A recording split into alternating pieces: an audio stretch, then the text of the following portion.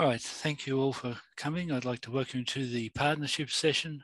I'm the convener. My name is Rhys Francis. I'm the Associate Director for Strategy and Partnerships at the BioCommons.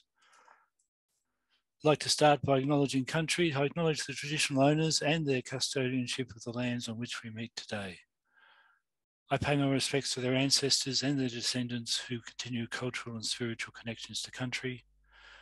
I recognise their valuable contributions to Australian and global society.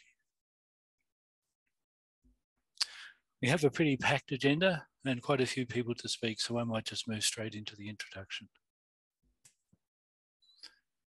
The Australian BioCommons, the place where the partnerships that advance Australia's bioinformatics infrastructure can form and grow. I've cut and pasted an image there from our website, and they're our partners. I thought I might talk about why they're there. If we were the NCI or Pawsey and we handed out a quota of compute power to researchers and then asked the question, which institutions did we help? We could have a very long list of partners, couldn't we? But we don't do that. That's not why they're there. If we were the ARDC and ran funding programs for a variety of reasons, and then asked the question, who did we help? Probably every university would be there.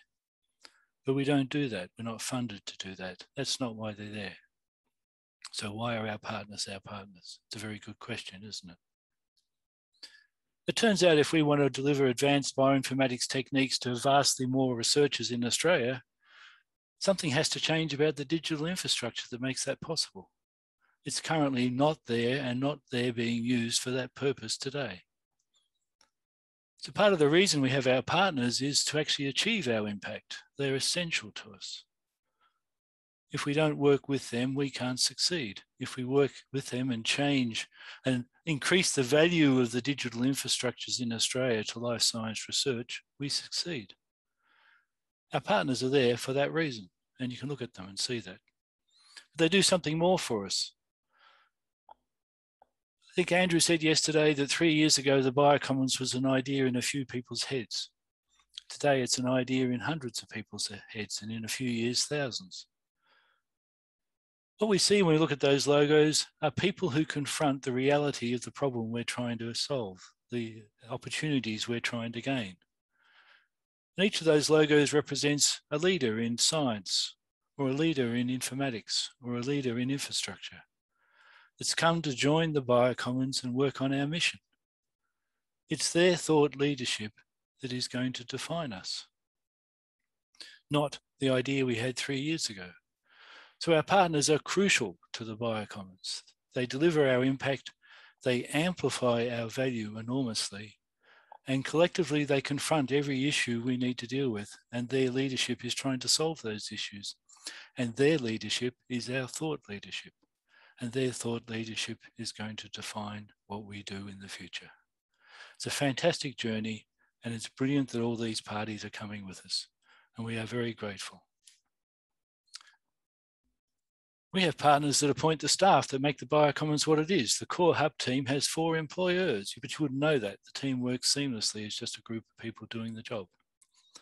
We have partners that participate in Bring Your Own Data project, trying to do a productivity boost for bioinformatics on major digital resources. And in 10 years' time, all major digital resources will need to be bioinformatics ready. We have partners in our Human Genome Initiative, creating new capabilities for medical research missions, and one day all medical research missions. We have partners that develop and operate Galaxy Australia, an expansive, reliable research-serving infrastructure any researcher in the country can simply log in and use today to do their bioinformatics now. We have partners that support efforts to deploy compute power in new ways, providing digital resources to communities rather than research projects. It's amazing, isn't it, that that's a new idea. We have partners at the international level. You heard about that yesterday. In Europe, through our collaboration strategy with Elixir, a broad range of partners. In the US, more through our technology arm, through Galaxy and Gen 3 and 7 Bridges. We have partners who are other national infrastructures, all of the rest of BPA, but all of the national digital infrastructures, not Pawsey or just NCI or one or the other. Every single one of them deeply engaged in what we're doing. And we're extending that now to some of the data investments like the Atlas of Living Australia. We'll have a new service with them being built next year. And then we'll move into the phenotyping investments. They'll become our partners too. And what's coming? Well, Amazon Web Services, Google Cloud, Microsoft Azure, we're going to open the door to commercial cloud infrastructures. We honestly don't know what that means, but we have to do it. And we're going to do it, and we are doing it. And you'll see it happen next year. In the future, we imagine a vastly larger number of participants in the things we care about. Population scale human genomics and precision medicine. To be honest, unless we all put our shoulder to the one wheel, we're going to take a long time to get there. It is a very big challenge. And comparative genomics in agriculture and environment, just the same. A very large amount of data from a lot of different places with different techniques has to be brought together to do comparative genomics well. And that's our partnership story. We cannot possibly discuss that in detail in just 40 minutes. It's not possible. So what we're going to do is just have a few examples. And I'm going to move to the first example now. So I'm going to ask Nigel Ward and Anna Syme and Gareth Price and Simon Gladman to turn on your videos and probably unmute your microphones. Nigel's the Associate Director for Platforms in Australian BioCommons. Anna's works in Galaxy, but is in fact a Senior Bioinformatician at the University of Melbourne. Gareth Price, one of the leaders of our Galaxy team, is actually the Head of Computational Biology at QFAB Bioinformatics. Simon Gladman, another leader of our team, is a Senior Research Fellow at the University of Melbourne. This is what we mean by we're a set of partners in a partnership. What I'm going to do is stop sharing my screen, Nigel, and pass over to you. Thanks, Rhys. I'm hoping we can see the panel now. So welcome to the panel. We thought we would save you death by slideshow, and we're just going to have an informal chat about the partnerships that underpin Galaxy Australia over a range of topics over the next 20 minutes or so. The first topic I'd like to cover is the partnerships that helped underpin the transition of Galaxy Australia into a national service over the last 10 years. We've actually been at this for 10 years, Gareth. It's amazing. I first became aware of Galaxy Australia in 2011 when I was Deputy Director for Platforms within the Nectar project. And the Genomics Virtual Laboratory was one of the virtual laboratories funded by that project. At the time, it had a vision to make it easier for researchers to deploy their own Galaxy instances on the newly developed National Research Cloud. Fast forward to 2021, and we've got a slightly different service. We were actually running a single national Galaxy service for a range of users and operated by a range of partners. Gareth, you've been around for much of that journey. So I want to throw to you to see if you can comment about what happened along the way. How's the team grown? What partners have come in to really support that transition? Thank you, Nigel. And thank you for your credit there. I think my connection to Galaxy as a user goes back about 8 years ago to its very early days. My connection to it as part of this team, it has been 5 years now. And when that connection started, and I really want to emphasize, it started from a positivity base. So absolutely what Rhys said was right. You know, we're a coalition of the willing, we're a collective group of people that want to achieve the same outcome. So through our funding streams, I guess it was recognised that GVLs were being utilised around the country. To a certain extent, though, they were being utilised by people already skilled in command line to spin up a virtual lab, to understand how to resource it on their infrastructure. What we're seeing, on the other hand, was our partner organisations, and for me, that was QSIF at the time, delivering training and doing that through the rare public Galaxy services we had in Australia, which was Galaxy Melbourne, Galaxy Tutorial, and Galaxy Queensland. And the glass half empty view, which is definitely not where we're at now, was each of those services was slightly divergent with different control mechanism, different access mechanisms, different data longevity, different tool sets.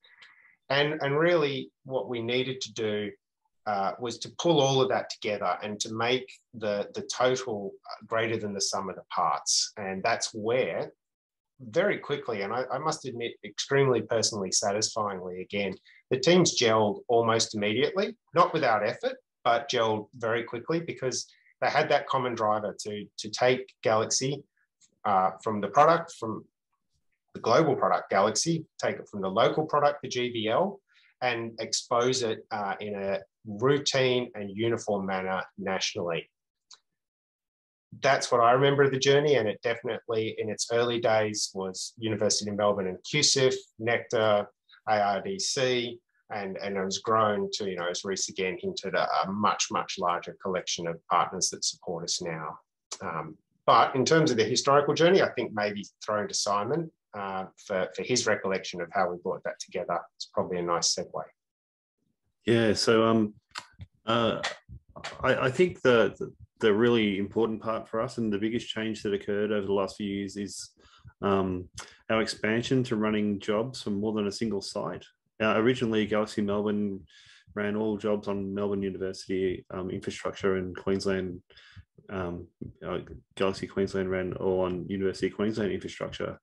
And when we amalgamated the two servers into one, we had a resource going begging in Melbourne that we weren't using. And so I was lucky enough to go to a Galaxy community conference, and I saw a talk on Pulsar, which was then Galaxy's brand new remote job runner. And the US were using it to send some of their more problematic Galaxy jobs from their home base in Texas to the University of Indiana and get them run there. And then it would return back to the home Galaxy again. And I thought, wow, this is something we can really use in Australia, because we can, for starters, if I add Galaxy Melbourne's resource into Galaxy Australia, we can double our resource overnight almost.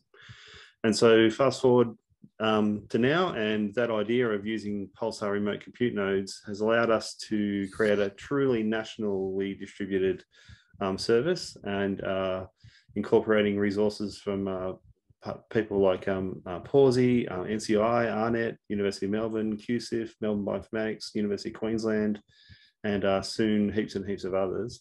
And so that was just one of the examples that our international collaborations have really paid off, because it's just suddenly we've gone from a single site to spread out all across the country.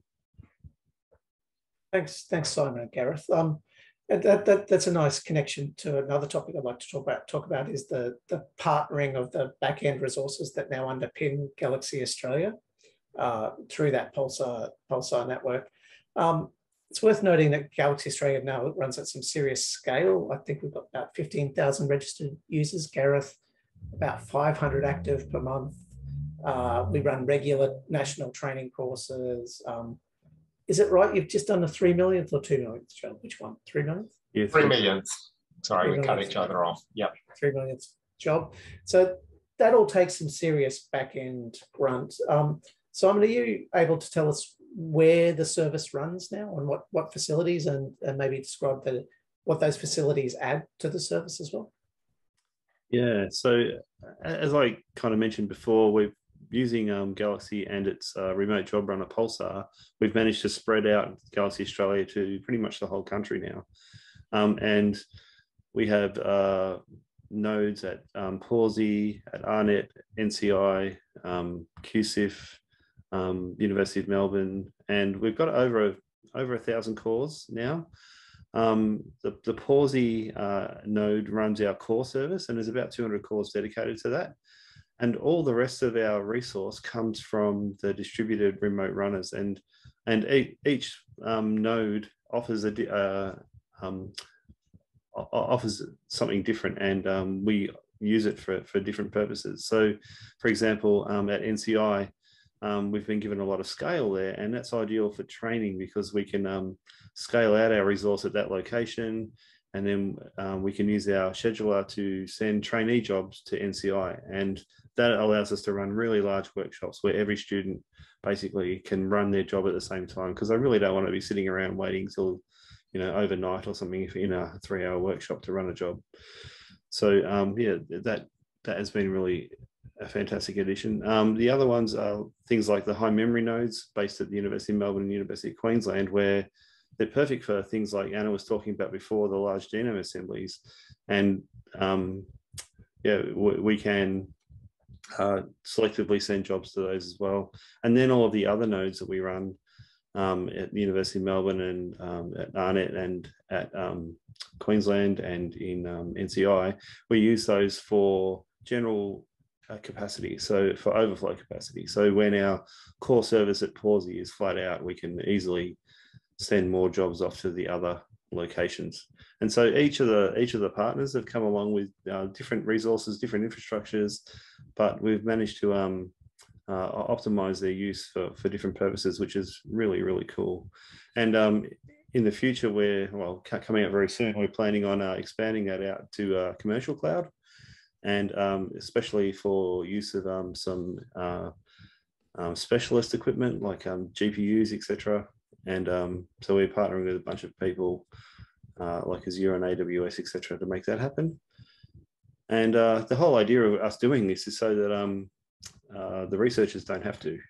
You don't have to have an application for NCI or an application at Pawsey. You can just log into Galaxy because we've done all that already. So yeah. Thanks, Simon. Anna, I'd like to bring you into the conversation now, maybe talk a bit about community use of Galaxy and the kind of science partnerships that underpin some of our collaborations. So you're a bioinformatician working at University of Melbourne. In the last session, you mentioned that comprehensive guide that you're developing for assembling large genomes in Galaxy. I'd be interested in your views on how science communities can partner with Galaxy. Yeah, so I was having a bit of a think about this, and I think it's a sort of a topic that extends to communities from size of sort of, even if it's just a single researcher or a small group of researchers, all the way to large research groups working on sort of coordinated large projects. And I think Galaxy is really supportive of any of those sizes of science communities, and it welcomes joining any of those groups because it really has the resources to run the analyses that I think each of those groups would require. So yeah, we've been working on, we've sort of prioritised this work on large genome assembly training and tools and the associated high memory compute that Simon was talking about, because this is such a current topic in the research landscape in Australia. A lot of people working on large genome assemblies. Some of them are single individuals, some of them are medium-sized groups, and some are consortia. So we want to support all of those people to do their research. The last session you mentioned that the large genome assembly tutorial has led to improvements in Galaxy. My observation is that there's kind of been a translation role for bioinformaticians such as yourself in helping bring scientists on to deal with that. Is that accurate? Yeah, definitely. So in working on that sort of tutorial, one of the things that I would do is actually try and run the types of analyses and tools that a person assembling a genome might also do. So I could sort of try it out first, work out if there were bugs, report that to the Galaxy team, who are always so helpful in troubleshooting those issues, can start to think about just even improving the interface that the user would interact with in Galaxy. So can we sort of improve this documentation around the tool wrapper that's displayed to the user? Do some tools need to be sent to these high memory nodes because they either don't work on a smaller node, or they just really need to run on the high memory node for sort of time reasons? So running through all those steps means that can iron out a lot of those problems, and that really just increases the efficiency of the process, I suppose. I think, Simon, you were saying this before too. We do those things, and then it doesn't have to be that 10 or 100 different individuals have to go through the same process. So hopefully we can really increase the efficiency with which people can use this sort of infrastructure. Thanks, Anna. And Another partnership we have is with international science communities as well. I'm wondering if you could talk a bit about the work you've been doing with the Vertebrate Genomes Project. Yeah, so I guess that's a good link between individual researchers to medium-sized groups to really international large groups. So there are a lot of people working on genomes all over the world. Some are working on particular taxonomic groups. So there's a group working on the Vertebrate Genome Project, which is an initiative to assemble a genome for every species of vertebrate, which is a huge number of genomes. So they're going through the process now of trying to work out some of the best ways to do that so that they can sort of run in batch mode, I suppose, down the track. So at the moment, they're trying a lot of tools, finalising the best workflows. Well, I should say the best workflows for now, because these things always change, which is only a benefit really for the results. So they've been working on a lot of workflows that Galaxy has implemented, at least some of them, and Galaxy Australia has been testing these out, installing the tools and trying to ultimately make them available to Australian researchers. And I suppose just tying back to some of the other things I was talking about in general with a topic such as large genome assembly, we want to take these range of workflows for large genomes that exist internationally, and we want to gain the maximum use of them, provide them to Australian researchers, but also give them the skills to customise them, to interchange them with other workflows or with new tools in particular. So yeah, I think that's a good example of how we're, again, with that idea of really increasing efficiency by not redoing things that someone has already done, but tapping into that and making use of it. Thanks, Anna. Simon and Gareth, you also partner internationally more on the infrastructure side as part of the Global Galaxy initiative. I'm wondering if you could describe some of your interactions with that community, the value it brings to Galaxy Australia, but also maybe the value that we contribute back to that partnership.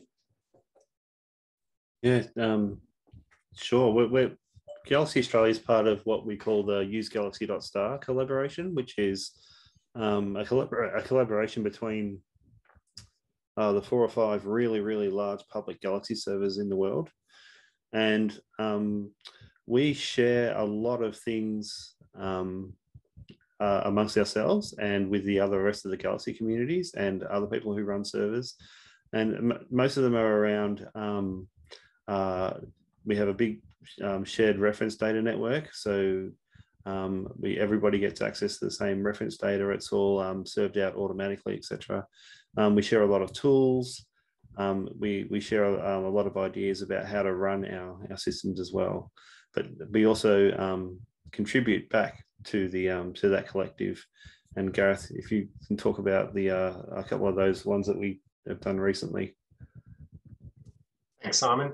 So Nigel, coming off the back of Simon's comments and Anna's comments, I think what's at the core here is, whilst Australia might have some unique problems like our threatened species programs and our reptiles, etc., bioinformatically, we have a lot of shared common global problems. And that's what working with our international partners is really about, is recognizing that if we're experiencing something, someone else is probably the same. So Simon's just given a little hint about a data movement challenge that we faced here in Australia, getting data, in our case, from AARNet's Cloud Store smoothly into Galaxy and from Galaxy back to Cloud Store. We solved that and we were very proud of our solution. But what we're doubly proud of is that the global Galaxy community saw that solution as a way to enable their data movements from their local infrastructures, and it was very quickly onboarded into the Galaxy code base. And if I can take a privilege for 30 seconds more, from the service manager point of view, one of the things that in Australia and globally we're always questioning is how do we get the word out there about Galaxy? How do we make more people aware of it? For me, thanks to many people on this call and in the BioCommons, it was about producing a really easily digestible infographic of all the wonderful things Galaxy has done, distributing that in Australia so we could sell our message clearly, but also that infographic's been taken up by our global Galaxy partners and used as a template to tell their own stories so that they can continue to secure funding and provide their services regionally and locally. So, yep, we give back, we take, and it is a very collaborative experience.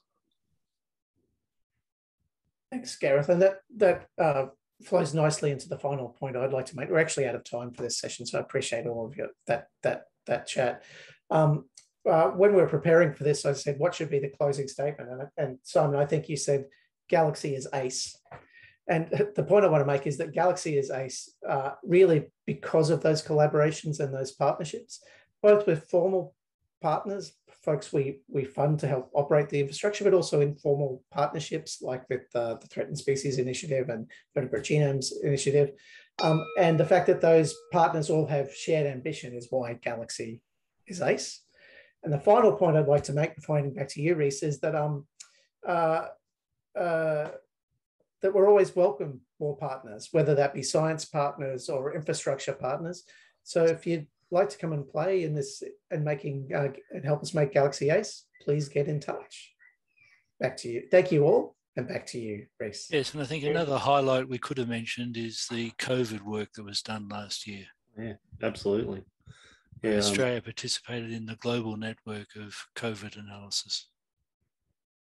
And do you want to briefly mention that, Gareth? What happened? Yeah, so in a 30-second bite, a number of things happened. There was a global commitment by the Galaxy community to unify and make COVID analysis workflows clear and reproducible. That came through a connection through the BioCommons and a request to make those workflows available in Australia. Pawsey and NCI at the same time had their COVID initiative out, and we were lucky enough to win an allocation at Pawsey and deploy specific workflows for global COVID analysis on Australian infrastructure. And that's been running hot since then. Yeah, just worth mentioning, I think. Thank you. So we're going to shift gears, as it were, and have another example. And I'll ask Stephen and Sarah and Sean to turn their videos on. So Stephen is the Associate Director of Cyber Infrastructure in the Australian BioCommons. Sarah's General Manager Science Programs at Bioplatforms Australia. And Sean Smith is the Director of the National Computational Infrastructure. And we're going to have some slides, I think, Stephen, so over to you. Thank you, Rhys, and welcome to this panel, Sarah and Sean. Thanks for joining us. So we're here to talk about a program that started a little while ago now called ABLES, the Australian BioCommons Leadership Share. And it's all about accelerating the production of community data. Next slide, Rhys.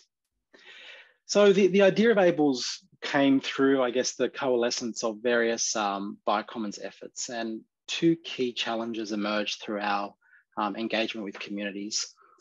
Major challenge number one was that through our community engagement efforts, a consistent theme was that the availability of appropriate and accessible and at scale compute was challenging, wasn't available, or was hard to get.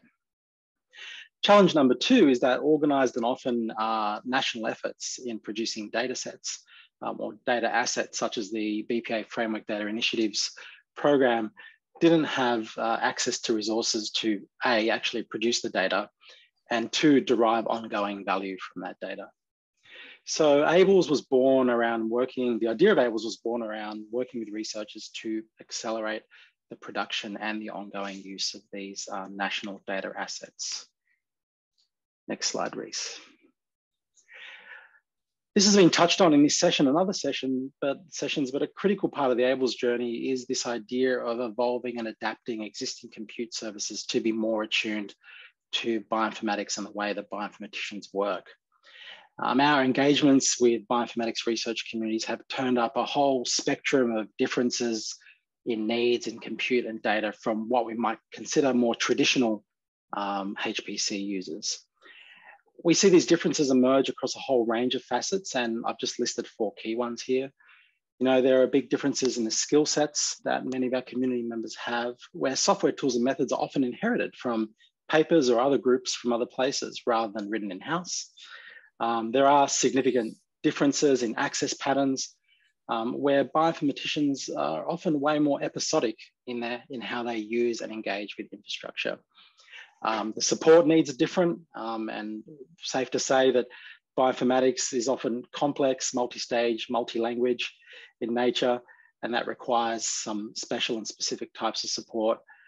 And of course, there are challenges in bioinformatics in defining the idea of an allocation, where, for example, even different species running on the same tool will run in wildly different ways. So next slide, Rhys, thank you. So there are many unknowns, and the idea of ABLES to get started was pretty simple. Let's just start on a partnership with NCI and PAWSI and ask the question, how do we provide resources to these communities? And that's what we're here to talk about today. And I'll say that a really impactful change and lesson that has happened through ABLES is the embedding of ABLES into these communities. By participating and directly being part of the bioinformaticians, the steering committees, we can really insert the idea of compute and methods into their plans. And we're really now getting into the flow of having these conversations before data starts to even come off instruments. So I'll stop talking there, and I'd love to now have Sarah at Richmond and Sean, and have a collective chat about this. So welcome along.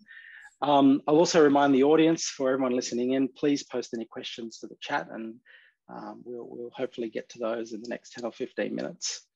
So Sarah, look, I'll start off with you. Just a quick one, you know, your role, your responsibilities, and then a follow-up question of, can you tell us a little bit how ABLES is impacting the communities that BPA manages? Thanks, Stephen. So I'm Sarah Richmond. I'm the General Manager of the Science Program at Bioplatforms Australia. What that means in practice is that I oversee and help to develop national consortium groups who are working towards national challenges across human health, agriculture and primary industries, and biodiversity and environment. And the remit of these programs is to create omics data resources of significance. So those are kind of foundational data assets that are useful for both research, government and industry purposes, and that are useful long beyond the purpose of which they were created for. So these are really enduring assets that help to tackle our kind of big science challenges. In terms of some of our active programs that are using ABLES, I know that there was a discussion about this yesterday, so I might repeat a bit of information, but in the case of our Genomics for Australian Plants program, which is looking at sequencing native Australian plant species, they've been able to use ABLES to create and almost analyze about 2,000 different plant species using target capture phylogenomics methods, which has been a really crucial process in producing the phase 1 of the Tree of Life for Australian angiosperms, which is a really important national asset, and ABLES will continue to support stage 2 and stage 3 of that Tree of Life program. Perhaps most importantly, though, what ABLES has been able to do throughout that process is the researchers who are working on those phylogenomics pipelines have been able to share those much more easily with other GAP, or that's the acronym for the Genomics of Australian Plants, with other GAP users, which is something that hasn't been possible when they've been working on individual institutional infrastructures. So it's really enabled, it's almost opened the door to a whole new way of at least that community collaborating across institutions. Another program of ours, the Australian Amphibian and Reptile Genomics Program, or AUSARG, they've been using it in quite a similar fashion, both for phylogenomics and creating reference genomes. And it's really enabled that community to hit the ground running. They are already quite a collaborative community, but again, these are national consortium programs that have a number of different institutions involved. So being able to provide a kind of centralized hub of computing infrastructure for them to collaborate on has been a bit of a game changer. And by doing that, and they're using the ABLE service at NCI, they've been able to, and I know that both GAP and AUSARG are working on a central repository of software and workflows that are common among the users, not only within the framework programs, but across both GAP and AUSARG. And I think that's had two main impacts. One is making sort of the analysis of any future data sets much more quicker and more efficient. And secondly, better enabling the transfer of both system and technical knowledge within and between the framework participants, and therefore drastically reducing any replication of effort across those programs. Thank you, Sarah, and completely agree on the, we have a common home sentiment. It's something that I hear a lot as a big benefit of ABLES. Sean, so again, question to you about starting off with your role, and I guess the follow-up question would be, what attracted you or /NCI to supporting ABLES? Thanks, Stephen. Yeah, so okay, I'm Sean Smith, Director of the National Computational Infrastructure, which is one of the two national supercomputing and data facilities in the country. We've got ourselves, NCI, on the ANU campus in Canberra. And then, of course, the Pawsey Supercomputing Centre is across in Perth. So as has been mentioned already, both Pawsey and NCI are engaged with ABLES, and it's moving along and developing very effectively. I've been at NCI now for about 4 years. Came to Canberra in 2018 to take up the role of director there, and NCI has been on a developmental pathway and a journey, I would say, and one of our key co-travelers along that pathway has been BioCommons, and so for us as what has been a heavy-duty supercomputing centre, the evolution into managing large-scale data sets for national communities. And we got drawn into this initially through the collaborations we have with the agencies, CSIRO, the Bureau of Meteorology and Geoscience Australia, so in the sort of geospatial data space and in the climate and weather data space.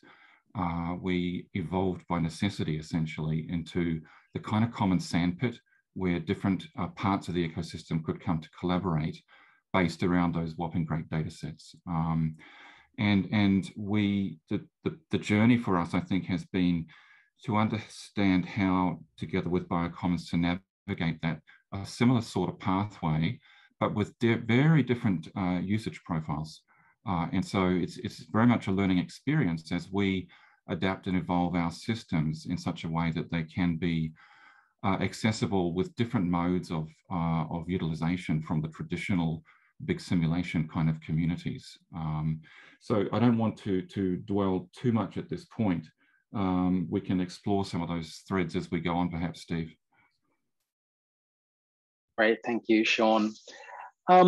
So Sarah, back to you. I guess the question here around there's initiatives that are up and coming around at BPA over the next few years. So what other kind of initiatives do you think ABLES will be able to help with and impact and service? We've been working quite a lot recently in both in the biodiversity space around completing our work in the vertebrate genome tree of life. So potentially setting up some programs around birds and fish who would really benefit from the lessons learnt from AUSARG and GAP and other programs, and almost be able to stand on the shoulders of giants in terms of the ABLES infrastructure on redeploying the systems that are already being used really successfully. In the agriculture space, we've got quite a lot of new programs being established who will be pushing the boundaries, I think, of what we've been using infrastructure for, in that these are really large-scale multi-omics programs that will require a very coordinated and centralized informatics response to creating those data assets. We mentioned it before, but the framework programs, they really are large collaborative consortiums, which means they're working and processing data at the scale of a consortia rather than at an individual scale. So all future initiatives that are established through our framework program, having them being able to step into a fit for purpose centralized compute environment where allocation is already there, it's sorted out. It was mentioned before that we don't know in advance quite often when data will be coming off sequencing machines and so on. So being able to step into that compute environment just means that they'll be able to kind of get on with the science and think less about the technology to make it happen. And yeah, ultimately, I think that means we'll end up being able to get to the end goal much more faster and in a much more kind of collaborative fashion. If I could just say, Sarah, I was silly enough to ask the threatened species why they couldn't tell when they'd have their data. And they said, well, they're threatened species, you have to go and find them. Yeah, exactly right. And sometimes it doesn't work because you're working with old specimens or samples. So that's right. And then you've got to get the sample you actually can use and all that kind of stuff. It was a silly question. It's a very iterative process. Thanks, Sarah. And Sean, back to you. How is NCI seeing life sciences emerge, and what sort of, I guess, themes or changes are you seeing emerge at NCI because of life sciences? Oh, yeah. So I think I touched a little earlier on different modes of utilization, and we've become very conscious that life sciences researchers, they have a lot of different stuff on their plate. They swing in and need compute urgently at a certain point in their research pathway. They'll engage intensively, and then they've got to go back to the lab or back to the field and do other things for a while. And so we've needed to look at our entire setup of our architecture and think about ways in which we can make it adaptable to that kind of utilization mode. So we've needed to think about high throughput compute on our systems, on-demand access to our systems. And one of the things that it's drawn us to do is to build a very large cloud, which is not a cloud for its own sake. It's a cloud as an interfacial device to make an easy pathway into the systems for users who don't do it the traditional way. And so high throughput compute and flexibility of access has been a really key challenge for us to get our heads around and engineer. Thank you, Sean. We will unfortunately have to wrap up the session at that point. That's been a really great conversation. I think we could keep talking about many of these topics for hours. So I want to thank Sarah and Sean for coming and speaking on ABLES, and back over to you, Rhys. Yes, thank you both. That was great. Right, so for the last talk in this session, I've invited Tiff Nelson to come along and have a chat about Apollo. Tiff's one of the people who is employed at Griffith, amazingly enough, and works in the BioCommons. Thank you, Rhys. Hi, everyone. I would like to introduce you to one of our recent deployments within the Australian BioCommons, the Australian Apollo service, which really exemplifies the benefit of partnerships. The Australian Apollo service brings together the collaborative genome curation and visualization software Apollo, along with accompanying support, training, administration, management, and data hosting to the Australian research community.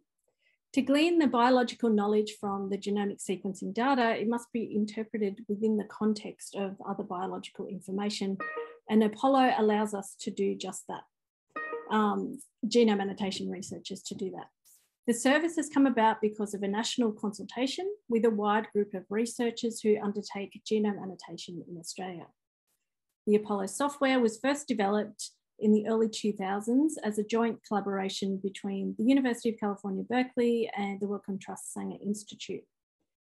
In 2010, in that decade, it was upgraded to run in a web browser, and this upgrade really allowed it to an explosion of research groups to take advantage of its real-time collaboration, curation of genomes, and broadened the study of a wide variety of species to improve their genomic features. Many international research groups and organisations have benefited from the Apollo software to support large dispersed genome projects. So our goal in community engagement is to understand the researchers' challenges when it comes to digital infrastructure and to empower life scientists to spend more time performing their research and less time on the computational infrastructure management. Many researchers from the group we consulted who undertake genome annotation identified the need for mechanisms to easily share their genomes with collaborators and also publicly, to improve their genomes through manual curation annotation with the option for collaborative curation. They needed software and their data to be easily accessible with a well-resourced working data storage, and there was a strong desire to not have to set up and manage the system. The software Apollo provides users with the ability to collaboratively improve genome annotations that are the product of automated annotation tools or pipelines, but it has an overhead in its deployment and management, which is non-trivial. So from our national consultation with researchers undertaking genome annotation from a wide variety of Australian universities and institutes that you can see represented here in the slide, the software Apollo was identified as a solution by the community of practice. Through the engagement process, we became aware of the challenge identified by a national and broad audience, and also the solution to resolve those challenges.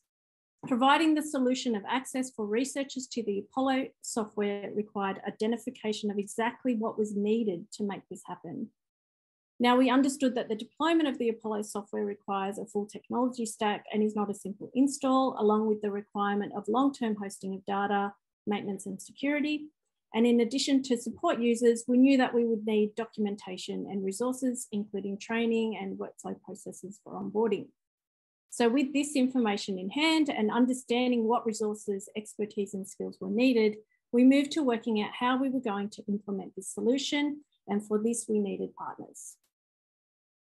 So to establish our service, we knew we needed the service planning and management, service development and support, user experience skills, including website creation and bioinformatics skills, along with the user documentation. To support the service and underpin it, we needed computational resources, including a significant working data storage. And to allow the service to support our researchers and our partners, we needed ongoing research on engagement, development of terms of use and related policies. The combination of the Pawsey Supercomputing Research Centre, QCIF or Queensland Cyber Infrastructure Foundation, and the Australian BioCommons did the job. QCIF has a long history of supporting researchers who use bioinformatics in their research, and in particular support of genomics. Its interest covers the whole data lifecycle applied to omics data. And in this way, they help life sciences and health researchers get the most out of their research data. The Pawsey Supercomputing Research Centre aims to accelerate scientific research for the benefit of the nation across a spread of domains, including the life sciences. Pawsey has made a commitment to supporting a number of national bioinformatics services that are delivered by the BioCommons, such as Galaxy Australia and the Automatic Genome Annotation Pipeline Service, FGENS-H. Pawsey are also spearheading the national initiative of establishing a HPC community of practice for bioinformaticians and have demonstrated their support through the employment of bioinformatics specialists. So Apollo matches the BioCommons goal to support life science research communities with community scale data analysis infrastructure, while minimising that system admin and maintenance overhead that comes with it. So it is our partnerships and joint work that have created the service identified by researchers they need to do their research. To finish this topic, I wanted to highlight a quote from Dr. Dom Gores, Director of the QCIF Bioinformatics branch of QCIF, and an integral part of the Apollo service development team. As Dom mentions in this quote on the slide, he has seen an increase in the desire for tools like Apollo from the research community. With his team, Dom has had many years of experience in building and maintaining Apollo servers for researchers, and he recognised the opportunity of being involved in a national service and having a deployment model that can now scale and service a national community. And the result of the Apollo service established through those partnerships is really a win for everyone. Thank you. Thank you, Tiff. I think the interesting thing about this is you couldn't have imagined yourself doing that 2 years ago. No, not at all. And like it's the bringing of all the partners together, this group of people together, these organisations, that actually made it possible for you to do that. Yeah. Thanks, Tiff. I'm going to have to finish pretty soon, I'm thinking. I can't see the clock. So look, the Australian BioCommons, that's a tiny window into a few of the things we're doing and some of the partnerships that make it possible. We're the place where these partnerships can form and grow to advance Australia's bioinformatics. And I've been to a lot of training on comms, and they say use a few words and keep them simple. I had a memory of what my dad used to say when he fixed things. It's bigger, better, brighter. We've made it bigger, better, brighter. Our partners make the BioCommons bigger, better, brighter. Thank you. If you have any questions, you can email us at rhys@biocommons.org.au.